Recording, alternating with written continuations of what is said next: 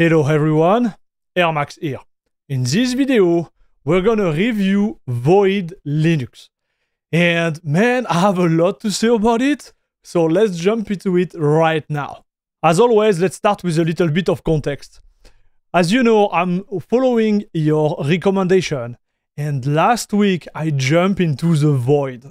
Like, let's say it this way, we jump into the void on my stream. It was last Friday. We had a lot of fun testing this distro. So, spoiler alert, I like the distro, but it's not for everyone. And why is it not for everyone? So let me explain. Void Linux is a general Linux distribution based on the Linux kernel. And what really differentiates this distro versus the other one is the fact that it's not a fork. This little baby, I would call it this way, is not a fork of anything. They have their own package manager called XBPS. We'll talk about it later. They provide like different type of C library, one being like Muscle and the other one being like GNU libc. I could only test in this review like the GNU libc because I'm running an NVIDIA card. I couldn't use Muscle with this hardware. But long story short, they have their own little thing running. And also almost forget one of the most important one. They use runit as their init system and service supervisor. So no systemd in this distro. And you will see like all those different like characteristics are really important because when we go into the review, like the positive and the negative, you will really understand like how it impacts on the user experience and what make it like better on one hand and sometimes like a little bit more complicated on the other hand. But to resume, Void is definitively an original distro. A little bit like Solus or Clear Linux, for example. Like they do their thing on their own. And this is really interesting. So let's get into the positive for you to understand really like what is really great about this distro. So the first positive I want to talk about is the vision of the distro. As I mentioned earlier in other video, what really makes the difference between distro A and distro B is one, the vision, and two, the package manager, and also three, the community. This is really like for me, the three pillars of what make a distribution great or not great. And I would say like the vision is for me the end game vision. So let me explain. Their positioning is ready to provide a rolling release distro with stable packages. So you're gonna tell me like Airmax, like this is not possible. Yes, it is. So for example, this is what Manjaro is trying so hard to do. But here Void, in my opinion, is really successful as doing it. So you would have the latest kernel on the distro. You would have some of the latest version of packages on the distro available. But some of them, they're going to keep them behind. So the perfect example here would be they use Plasma 5 instead of Plasma 6. So on Arch, after 3 days or 2 days, boom, you are having the chance to use Plasma 6 when it's still in dev, when they're still like running through a lot of bugs. And I know like some people get irritated through that because, man, like they don't want to go through the bug and debug and whatever from a new package release. And some of them like it. Like me, like I really love to discover, even if there is bugs, to get into it and enjoy like, you know, the debug process. Here, they keep to their vision and they are really selecting the one which they believe are not stable enough to be pushed toward their repository. But on the other hand, you would have, for example, the latest NVIDIA driver. Okay, so you are in this space where it's kind of mixed. You have best of both worlds, right? They just want to make sure that everything they push is clean for day-to-day usage. And for that, the vision, like, really good. Another great point I want to mention towards the distro is the wiki. The wiki is solid. You will find 99.9% of the explanation on everything going through the wiki. It's pretty like well structured. And obviously, like I had some issue, and we'll talk about it during the negative points there, but I would say like all the problems are easily resolvable through the wiki. It's pretty straight to the point.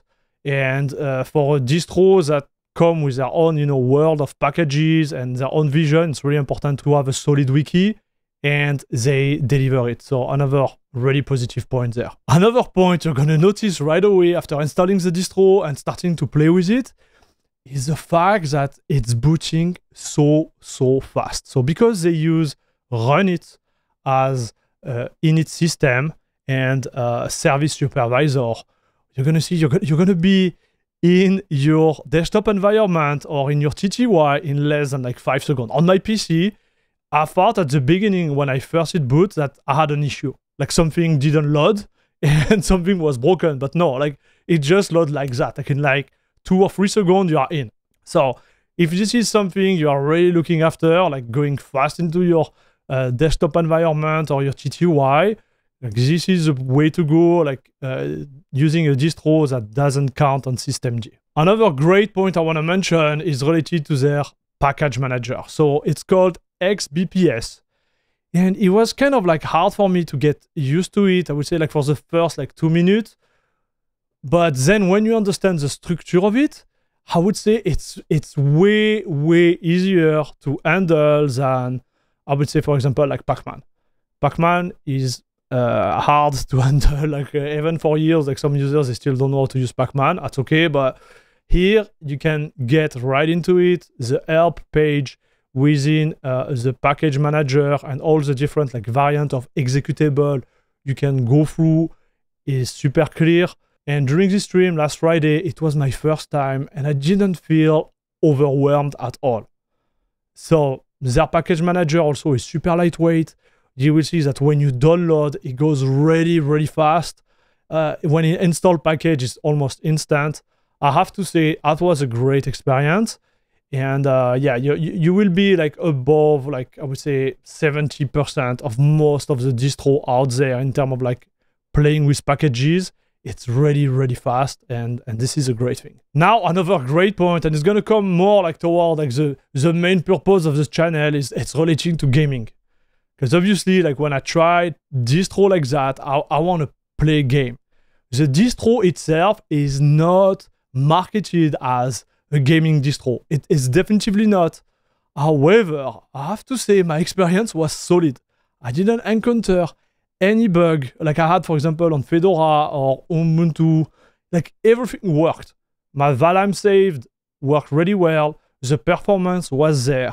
I would say it's obviously it's not optimized like a CachyOS or Nobara, for example, but you will get decent frame rate and you will have overall like a better gaming experience than on Ubuntu or Fedora. Like the experience out of the box is great. When it comes to content creation, I was able to install OBS natively. I didn't have to install the Flatpak version. It's in their repo.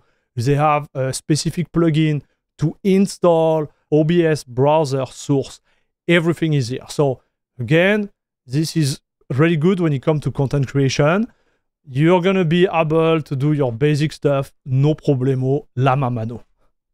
After reading all those positive points, you're gonna be like, Air Max, is there any really negatives there? Because you have a great vision, you have a package manager which is super solid, and all the game and content creation stuff work really well. Well, this is what we're gonna go into the negative. And the negative, I have to say, like they are really related to the way Void is structured. And let me explain it. If you are a new user and you want to jump into the Void, man, you're gonna be here and it's gonna be a really hard place to be in. I do believe Void is really hard for the newcomer, and I would say even for the advanced user. And let me explain why. Void is such a different distro compared to the other ones that you're gonna have to learn the way they do things. Okay, that's the first thing. But you're gonna have to learn also, if you are a new user, the hard way, like how to build everything from scratch. What they propose on their website is 2 ISO. One which has like a XFC desktop, which is pretty neat, and one which is like the base install. If I have to compare it, it will be more like if you were installing Debian from the net installer. This is a type of experience you're gonna get when you're gonna install like the distro for the first time. You don't have calamares, you don't have like, you know, like the dev pushing your little hand to explain you how to install your protocol display, how to install your desktop environment, how to install your sound setup. To give you an idea, I do believe I'm a decent Linux user, and it took me around like 2.5 hours to really understand how to take advantage of my sound card on this distro. They have their own way to name the packages. That's the first thing. Then when you get into that, you will notice that the run it, if you are not used to it, you're gonna have to relearn how to set up services and make sure that everything works well. And it's a learning process, right? And to me, I put it in the negative because, you know, I want to praise it because I do believe it's a great distro, but on the other hand, it's not for everyone, and you need to be aware of it. You need to be aware of the fact that you're going to need a lot of patience and a lot of determination to make it run as you want. The other negative point I want to mention is the fact that it's a small, I believe, like community distro, so you won't have a lot of the application you will find out of the box packaged in their repo. First example, fast fetch. When I install my distro, I like to run fast fetch. They don't have it. So they have this tool called xbps-source, which is super well documented and kind of help to build your own packages for the distro to be able to run them. So you will have to compile them and then use this tool to integrate it and create a package which is going to be compatible with a Void Linux environment. And it's fine, you can do it, but it had a new layer of complexity, right? Because if you have some of your favorite applications which are not available on Void Linux, well, you're gonna have to do the extra step. So I'm mentioning fast fetch there, but the second one is a custom kernel. I like to have my own custom kernel because I like to game, and I do believe like the custom kernel is the best way to have like the best gaming experience. And even if the gaming experience was above what you could get on a common distro like Ubuntu or Fedora, it was not still at the level of a Nobara or a TKG kernel type of distro or CachyOS. Like you're still a little bit under. We try to compile the kernel, and man, like this is a tough place to be. Can you do it? Of course you can do it. But it's not going to be a place like you go on the AUR and you download the script and boom, you have kernel like optimized already. Like it doesn't work this way. You're gonna have to really put more time and energy to create your own script and make it work. How do we conclude this one? I want to say that Void Linux scratch something I kind of like forget after like 2.5 years of using Linux desktop and more than 20 years of using Linux on server. It's this little itch, the first one I had when I discovered Linux. And you're going to say like, what are you saying here, Max? Yeah, I'm going to tell you exactly what it is. When you discover a new way of playing, with a distro and kind of like learning something.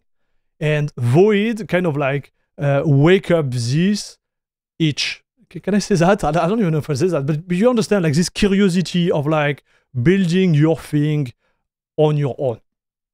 So this distro is definitively for users who like to tinker, who have this itch. And maybe you are getting bored with Debian because it's too easy for you, or even Arch. Like you're like, man, like I know everything about Arch and now I want to discover something else and I want to contribute to, right? Void is for you. Definitively, I think they come with a really good vision. What I believe they need is more support from the community.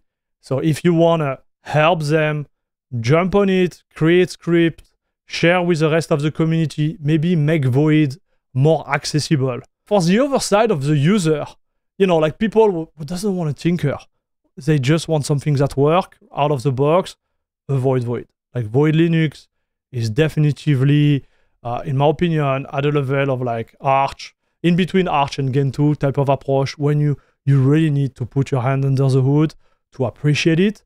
And this is what it makes it like so great, in my opinion. So yeah, that's all about Void Linux. I think it was a great experience. Now, personally, I don't have the time to invest for doing that, so I'm gonna put it on the side. But I'm gonna keep in mind and try it from time to time to see how everything evolves. But yes, for a Linux gamer, someone in my vision, someone that doesn't want to tinker so much, want to have an experience of gaming out of the box, I can't recommend this one, unfortunately. But it's still a gem of a distro. Guys, thank you very much for watching. Don't forget to subscribe, blah, blah, blah, blah, blah, blah, blah, blah, blah, blah. I need your support. I want to thank all the great supporters of this channel. Guys, you're the best. Give it a try. Void is here. It's fun. It's not going to go anywhere anytime soon. And until next video, have a great rest of your day. And as we say over there, bisous, bisous. Take care.